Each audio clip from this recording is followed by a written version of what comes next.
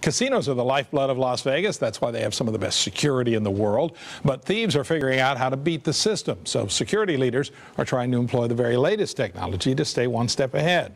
That's what they're talking about at a three-day expo going on here this week. Calvert Collins explains the new tactics. She's live on the Strip. Calvert. Well, Gary, all the talk was about high-definition cameras. The better the quality, the better a surveillance operator can see someone who's trying to count cards, maybe steal some poker chips, or even the license plate of a wanted man. It's about protecting the casino and its customers. As long as casinos have been around, so have thieves and cheats trying to rip them off. There's a lot of people coming in. They might want to do some unscrupulous things. Who doesn't remember Anthony Carlio, the 29-year-old who stole $1.5 million in chips from a Bellagio craps table in December of 2010. Then he ran through the lobby in a motorcycle helmet. You have some of your biggest cheats trying to come here and score big.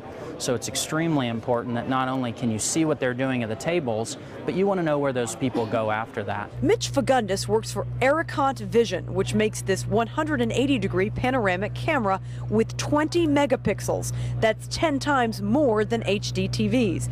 Nevada law requires casino cameras to capture 30 images per second, but not very many in our casinos are in HD.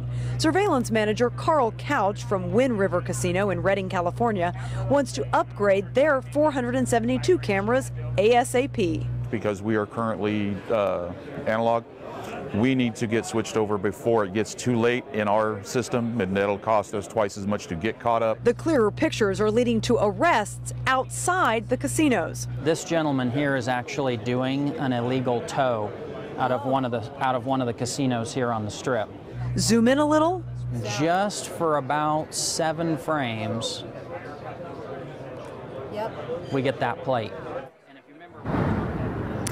Now, security cameras range in price from about $100 for the least expensive analog cameras all the way up to several thousand for those panoramic ones. And coming up at 6 o'clock, we're going to talk to a Canadian company whose software does facial recognition and can see a high roller walk in the front door of a casino, even a car implicated in an Amber Alert. Reporting live, Calvert Collins, 8 News Now.